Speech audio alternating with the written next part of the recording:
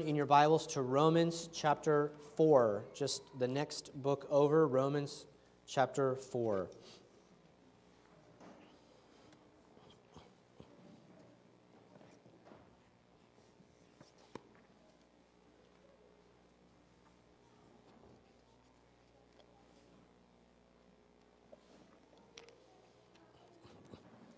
We may need some reinforcements with that children's church crowd that just left.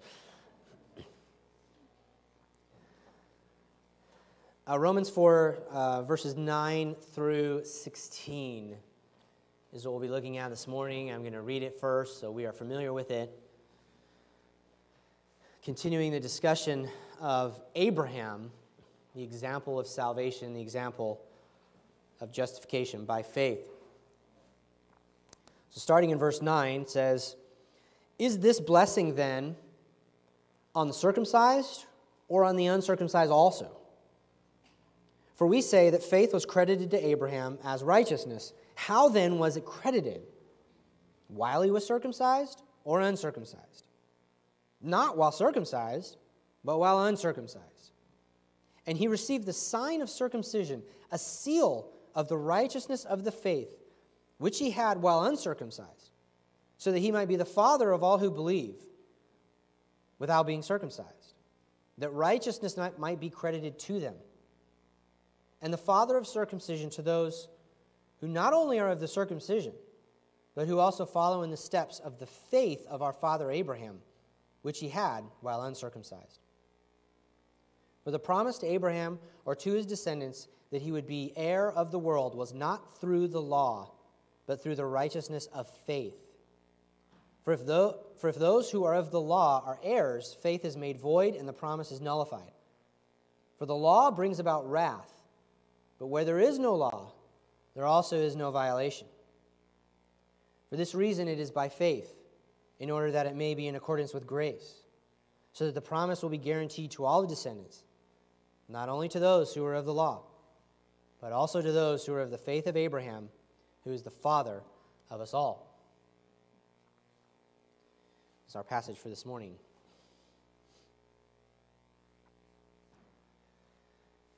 The world's single largest religious event is known as Maha Kumbh Mela. It is in India. It is a Hindu festival, and it comes around roughly once every 6 years. It is located at the place where the Ganges and the Yamuna River converge, combined with certain astrological calculations, is how they find the specific day to have this festival. It is said that if one bathes in the waters where the two rivers converge, then they will go to heaven, because the waters will wash away sin.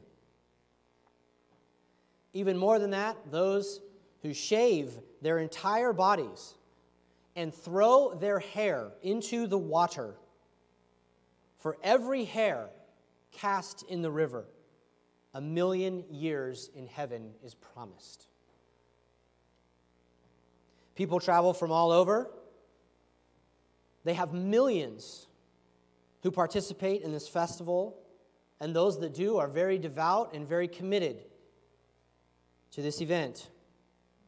But the question is this the truth?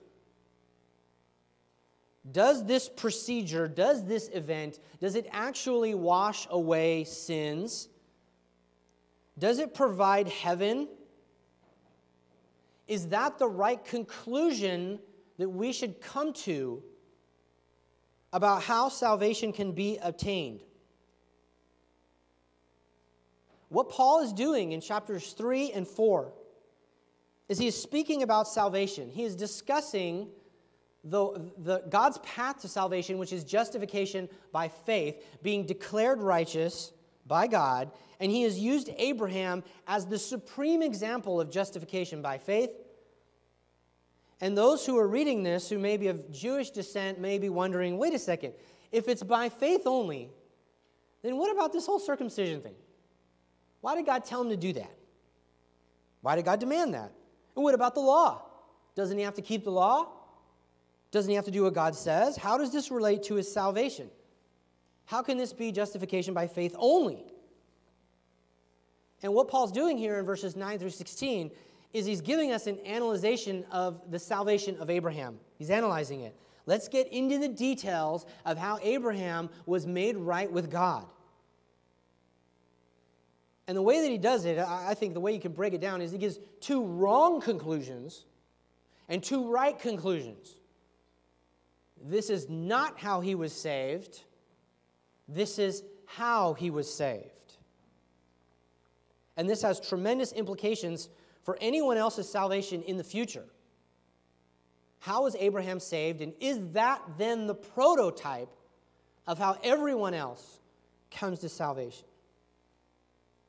Let's look at the analysis of Abraham's salvation here. And number one, first of the wrong conclusions about Abraham's salvation, it was not by ceremony. It was not by ceremony, religious ceremony to be specific. When the average person outside of the church thinks of religion, this is probably the first thing that comes to mind. They associate religion with rituals and ceremonies and procedures, things that the adherents must participate in and partake in, these sort of mystical practices that religious people do. And we know that there are all over the place things, kind of religious ceremonies that people do. There is a specific protocol that people have to adhere to. Do it the right way. And it could be something like throwing your hair in a river, but the Jewish religion also had certain religious rituals and ceremonies as well. The first and foremost being circumcision. Circumcision. When the male is 8 days old. And you say, where does this come from? This goes all the way back to Genesis chapter 17. This goes all the way back to Abraham. For him to do, and to all of his male descendants. It is the sign of the covenant. It is the sign of the promise that God gave him, clearly marking off Abraham's physical descendants from everyone else in the world. It was very important. It was not something trivial.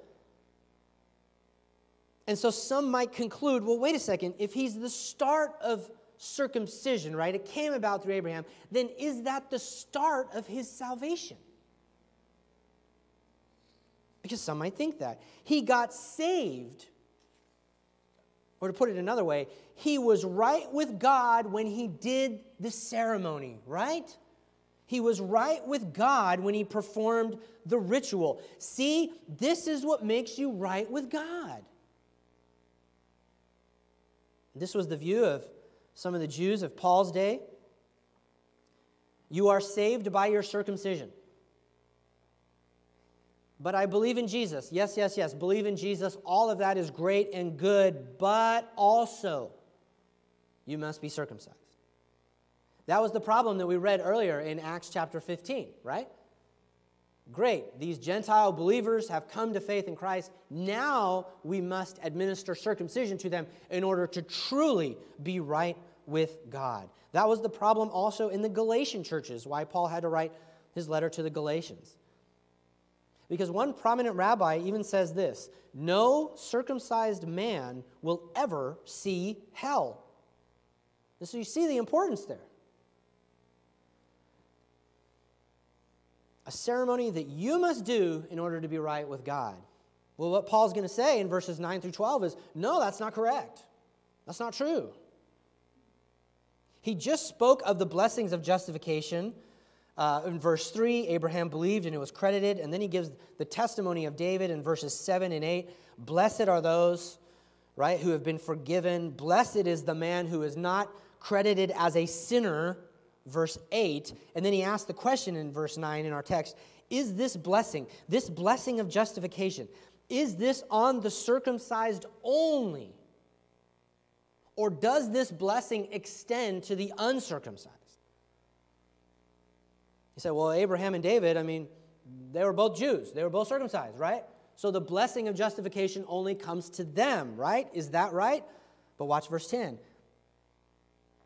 How then was it credited? Was it while he was circumcised or while he was uncircumcised? So he's going to Abraham.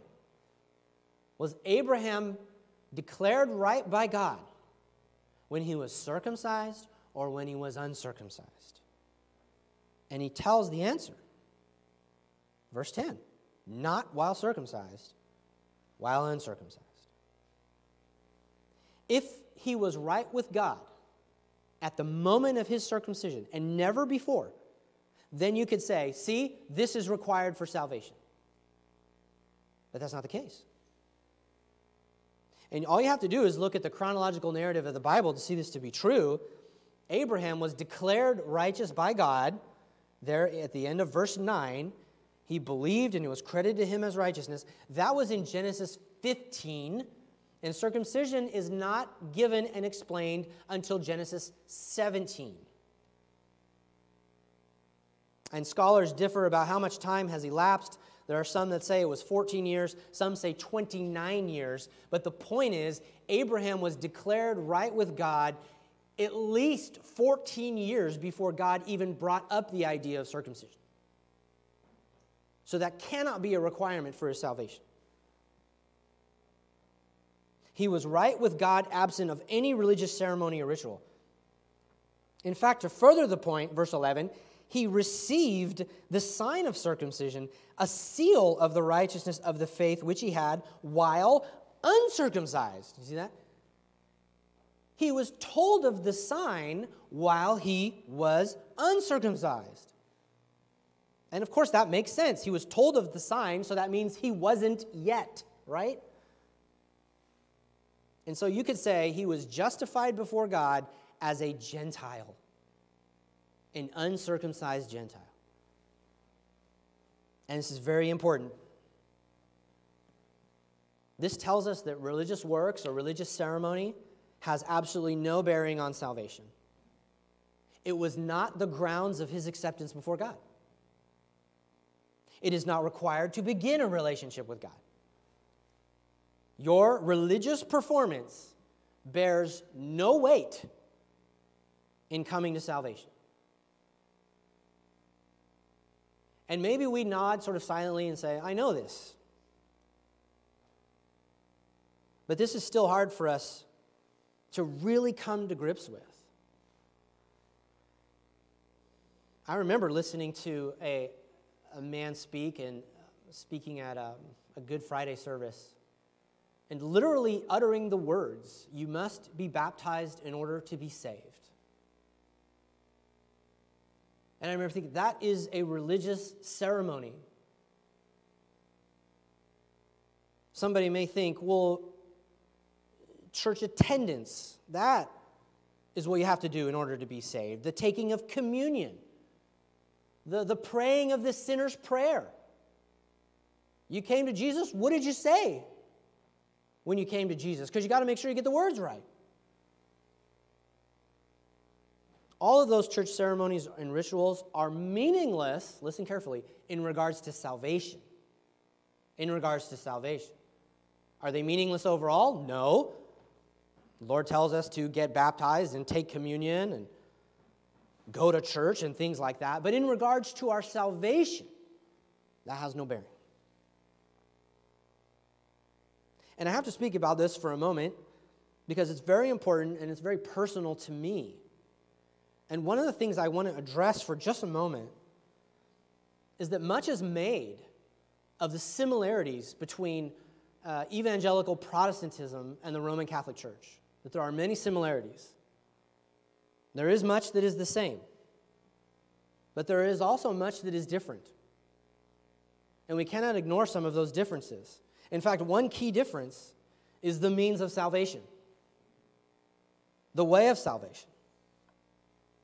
Because the official teaching of the Catholic Church is that salvation comes to an individual through the performing of the sacraments.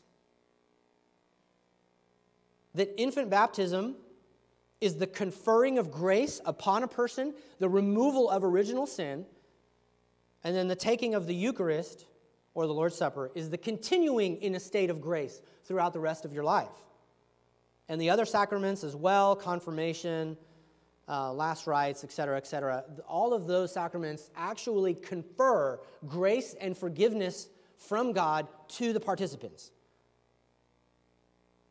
And so the point is, they must be administered in the right manner. That means you can't do it on your own. You can't say, well, I took the Lord's Supper at home on my own. No, that's not good enough. It's got to be done correctly in the church. And it doesn't matter what the recipient thinks or feels about these ceremonies. As long as they're done right, their work is secured. You say, what does that mean? That means the person doing these ceremonies has no moral obligation whatsoever. There's no obligation saying, well, you have to be this kind of person in order to come and take communion. Just take the communion. In fact, the person really doesn't even have to believe in them at all. Do the ceremony in the appropriate manner, and it will bring grace to you. That's the official doctrine of the church. And I don't know how we can see this teaching and this doctrine and say, I don't understand this as anything else but salvation by religious ceremony. If we reject the shaving of hair and tossing it into a river as something that will give eternal life, then shouldn't we reject all religious ceremony that is said to bring eternal life? Even a ceremony that has the name Jesus attached to it? Or even such a significant one like circumcision. For Paul to say it is not a part of salvation, then all ceremony is not a part of salvation. We can be tempted to trust in our religious performance, our religious ceremony for our salvation. I said it and I really meant it. Or I go, therefore I am. But no, friends, look to the example of Abraham. He was right with God before he had done any kind of religious ritual. He was saved, an uncircumcised Gentile. And so circumcision is not a condition of justification. It has nothing to do with being declared right with God. And neither is any religious ceremony. And this is important also because Abraham can now be the spiritual father of anyone. If you notice there in verse 11, he says that he might be the father of all who believe without being circumcised. So the person who completely ignorant of all religious ceremony, doesn't know anything about it, never done anything, that person, by believing in Christ, can be on par with Abraham. What we mean is in right standing with God.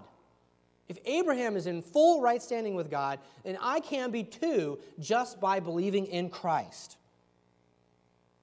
You say, well, what about the Jew? Verse 12. He's the father of circumcision to those who not only are of the circumcision, like they've done the procedure, but also who follow in the steps of the faith of our father Abraham. Following in faith. Abraham becomes your spiritual father when you believe. And so just imagine for a second, you have two people, two examples I'll give to you. You have Paul, the fastidious religious Jew, seemingly perfect in all of his religious duties. He did every single one, saved by faith, by Christ, a child of Abraham. And then you have the thief on the cross, last second belief, last second confession, performed no ceremony, did no work, not circumcised, not baptized, saved by Christ, through faith alone, a child of Abraham. And so we don't point people towards religious exercises. We don't point people toward religious duty. We point them to Christ and to Him alone. And so Abraham was not saved by religious ceremony. Secondly, it was not by conduct. It was not by conduct. And what we mean by that is the keeping of the law, as he begins in verse 13. The promise that God made to Abraham, or to his descendants, that he would be heir of the world, was not through the law. So again, he's telling them, don't think that Abraham was saved by his keeping of the law. God made a promise to Abraham that was given in Genesis 12, and it's repeated numerous times throughout Genesis. And basically, inherent to the promise was God promised him a land, the land of Canaan. God promised him a people, more descendants than he can ever count. And God promised a blessing the world would be blessed by his descendants. And Paul calls it here in verse 13 that the heir of the world, and I think really that's a reference to Christ, the coming Messiah that would come through, right, the descendants, the loins of Abraham. He would be an heir to the world, and he belongs to Abraham. Therefore, Abraham's descendant rules the world, right? But back to the point is there in verse 13. It was not through the law. His salvation was not predicated on how well he kept God's law. It was not about his conduct, his behavior, or his moral uprightness. And there's one way to know this for absolute sure. And here it is. The law was not given when Abraham was justified. The law was given through Moses, which came over 400 years later. So you could never say Abraham was saved by his keeping of the law. The law was not even given yet. It's like saying, well, George Washington consulted the Constitution to decide that there should be a revolution against England. No, the Constitution was written after the war. And so we make it clear that salvation is not by your merit earned in keeping God's rules. Again, as most people think is the case. Most people out there in the world. Even Jewish people who say Abraham is the most righteous, law-keeping Jew that there ever was. Well, there's just a problem with that. The law wasn't given yet, so he couldn't be saved through the law. And there's more reasons why. He goes into it, verse 14. If those who are of the law are heirs, like, right? If you get to be an heir of Abraham through just keeping the law, then what? Verse 14, faith is void. Faith is meaningless. You don't even need it. What's the point? Do you have faith? I don't know. I don't need faith. I've done my deeds.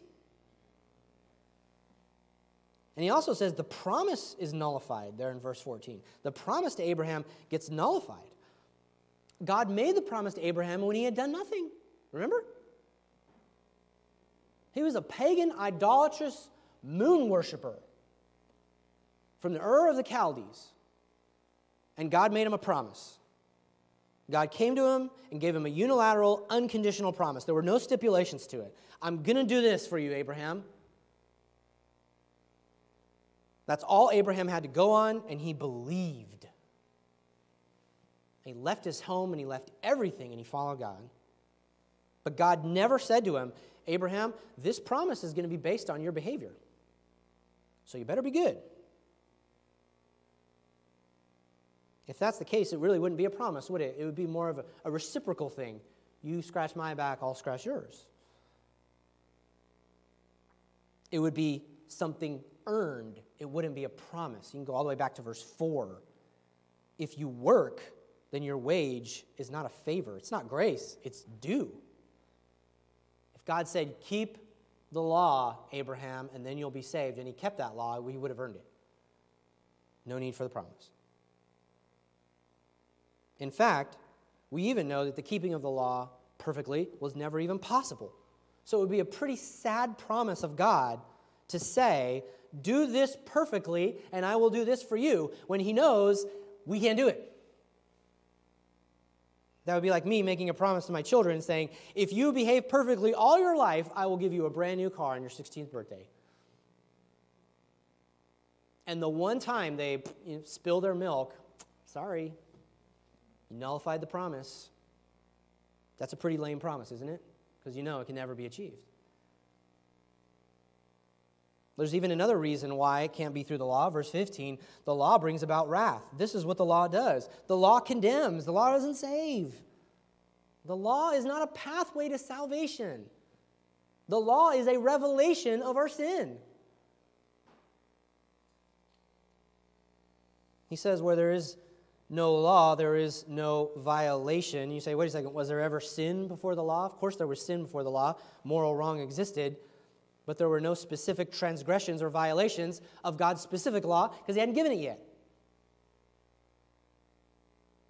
but now God has a law, and that law brings punishment when broken. Abraham's salvation was not based on the law. He was not saved by his works. And if that is the case, then no one after him is saved that way either. And we've already covered this in depth through this salvation portion, but one of the largest satanic deceptions that is in the world today is that good people are rewarded heaven. You live a life of virtue and truth and morality and goodness, and God will reward you with heaven. He will grant you heaven because of your behavior and conduct. And what's so striking is the Bible says the absolute opposite. The Bible says, no, the law cannot save. The law only further condemns you. And Abraham is the picture of someone not saved by his conduct. He was declared righteous by God through his faith before he had done anything. That is critically important. You say, okay, well, if he's not saved by ceremony and he's not saved by conduct, how is he saved? Well, let's go to the two right conclusions. How did his salvation come? Number one, it was by faith. It was by faith. Beginning of verse 16. For this reason, because of what I've just said, it is by faith. It must be faith, because it is not ceremony and it is not conduct. And faith has been the thread running through this entire passage. Look closely, verse 3, Abraham believed God. Verse 5, belief in him. Verse 11, the righteousness of faith, the father of all who believe. Verse 12, follow in the steps of the faith of Abraham. Verse 13, through the righteousness of faith. What is the key theme? Faith. The faith of Abraham was that channel of salvation. And his faith is truly a remarkable thing, and that's how the chapter ends. We'll look at that next time. The details of his faith, believing in the power of God to bring him an heir when he was 100 years old. Belief in God, that God he'd never met, God he had no history with, to just suddenly say, leave your home, leave everything you've ever known, and follow me. And Abraham just steps out in faith and follows him. All Abraham had to go on was God's word. God made a promise to him. The only thing he had was that promise. And what's an amazing similarity is, I don't know about you, I've never seen God. I've never had a meeting with God. You know what I have from God? I have his promises right here in the Word. And God says to believe and trust him. So me living by faith according to his Word is in accordance with Abraham. I'm just going to live by faith in what God says. Faith and faith alone. And faith is from the human perspective, but secondly, it was by grace, and this is the divine perspective. Verse 16, in order that it may be accordance with grace. Faith and grace. Faith is what man does, grace is what God does. Grace is God's goodness to sinners, and Abraham received God's grace.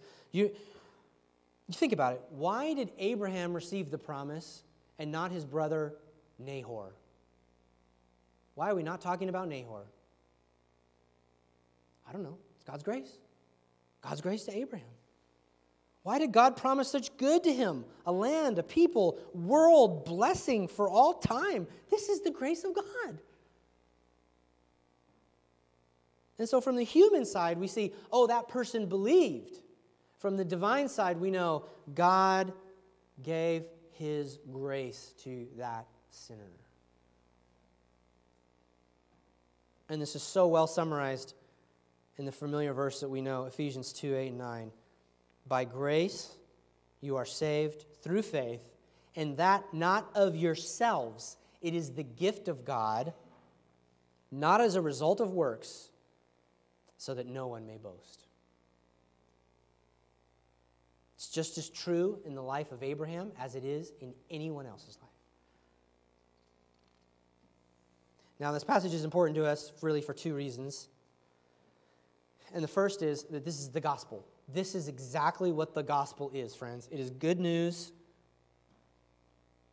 We are not saved by our ceremony or our conduct. It is not because of your deeds or your works. It is by grace through faith. And that is the testimony of the entire Bible, all the way back from Abraham, all the way to the tribulation. People are saved by faith. This is how man can be saved from the problem of his sin. Grace through faith. But also, in this text, we've kind of alluded to it already, Abraham is the father of all who believe, the spiritual father. This is something that's been running through the text too. Verse 11, the father of all who believe. Verse 13, his descendants. Verse 14, heirs with him. And here it is again in verse 16. The promise will be guaranteed to all the descendants, not only to those who are of the law, see, not only to Jews, but also to those who are the faith of Abraham, who is the father of us all. Paul is talking about all believers in Christ. Abraham is their spiritual father. Abraham and his salvation by grace through faith, not of ceremony and not of conduct, he becomes now the prototype of how everyone is saved. From here on out, faith can be credited to any person in the same way. They just believe. They need to believe. And so you here this morning, you have no ethnic, no national identity with Abraham, at least I think so. But you have a spiritual identity with him. He's the father of all who believe. And so when it comes down to it, Abraham, the pagan, idolatrous sinner, who did not trust in his own performance, his own works, his own efforts, only trusted in the gracious promise of God, was declared right by God, declared fully righteous in his sight. And that promise is available for any person today. You come to God with nothing, and all you can do is believe. And so you cast aside any ceremony, any conduct that you might trust in for your salvation. It's worthless. It does nothing for you to save you. It is only grace through faith. That is what is priceless. And so if you sit here this morning and you're right with God and you've been declared right by God, marvel in the saving work and the grace of God. Sing to him, worship him, live for him because of his saving grace, making you right, declaring you righteous when you had done nothing. And all you can do now is say, Lord, I devote and I give my life to you for what you have done for me. Lord, I'm not trying to earn it. I'm not trying to pay you back. I am a receiver of your gift and your grace. And so, Lord, that now becomes the fuel for my Christian life. Look at what God has done for me. What can I do for him?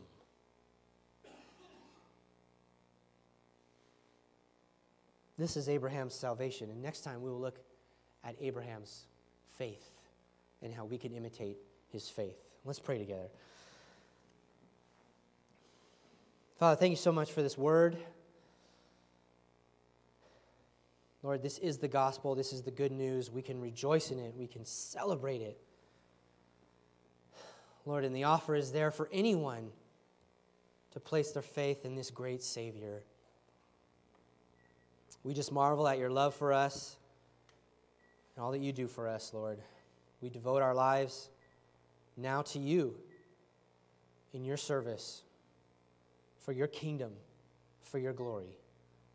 Lord, we pray in Christ's name. Amen. We have a closing hymn here, just one verse. Let's stand together.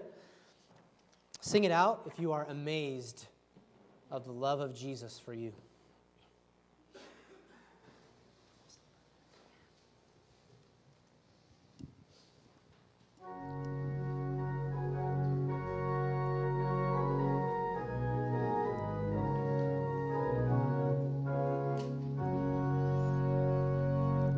I stand amazed in the presence of Jesus the Nazarene, and wonder how he could love me, a sinner condemned unclean. How marvelous, how wonderful, and my song shall ever be.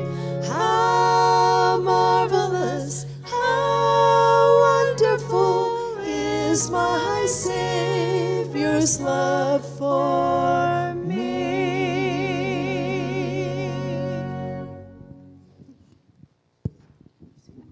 You may be seated. We have one thing to do here as we close. We had our annual meeting just a couple weeks ago, but we swear in our new deacons and deaconesses, and we had a couple that weren't able to be there at that, so I'm going to call them up at this time. Suzette and Elliot and Junior and Corey. So please just come up here to the front, and I have a number of questions that I have to ask you according to our bylaws and then to the church, and then we'll close our time in prayer here. So I'm going to ask these questions, and hopefully you answer in the affirmative, okay? 5 questions. Number 1, do you believe the scriptures of the Old and New Testament to be the Word of God, the only infallible rule of faith and practice? Do you accept the doctrinal standards of this church as being in harmony with the sacred scriptures and founded on the Word of God? Do you approve the way that this church is constituted and governed and will seek to promote its welfare and effectiveness in and through the office to which you've been called? Do you accept the office of, in this case, deacon and deaconess, in this congregation, and do you promise to perform all the duties thereof by God's grace and to the best of your ability? Do you promise to study and promote the peace, unity, and purity of the church? And so now I am going to ask the members of the church this question. Do you, the members of this church, acknowledge and receive these brothers and sisters as ruling, and do you promise to yield to them the honor, encouragement, and obedience in the Lord to which the Word of God and the bylaws of this church entitle them? Okay. Well, they are now installed, so let me close our service in prayer here. Father, we thank you for calling leaders to your church, Lord. We're so grateful for that. You promised that you would, and you're keeping your promise. Lord, we're always amazed, Lord, the more and more people we see that testify of the saving work of God, the justification of God, the declaring righteous of God by faith alone, through your grace alone, Lord. It's a wonderful celebration, and thank you for just giving the lives of these individuals and the others as well, Lord, who already testified a couple weeks back of your saving work in their life. We pray for their growth, and we pray for our church's growth. Lord, we pray for our rejoicing and celebration in the saving work of God being all of grace and only through faith, Lord. And we thank you for this morning. It's in Christ's name that we pray, and all the church said, Amen. And you are dismissed this morning.